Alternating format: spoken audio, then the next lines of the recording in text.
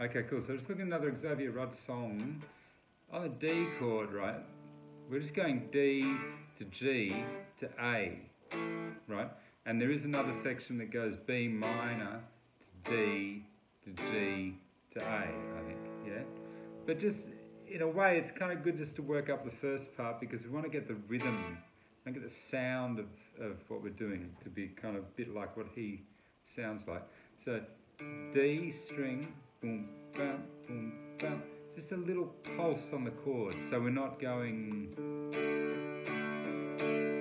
we're going a bit shorter, right? Yeah. The kind of reggae country kind of thing.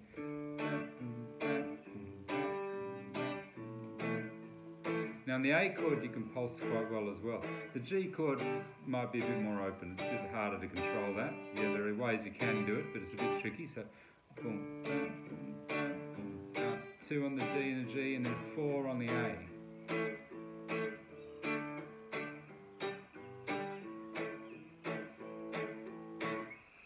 Okay, so D to G to A. Yeah.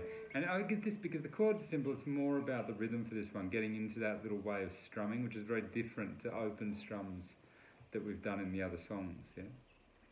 And it'll be good for other things.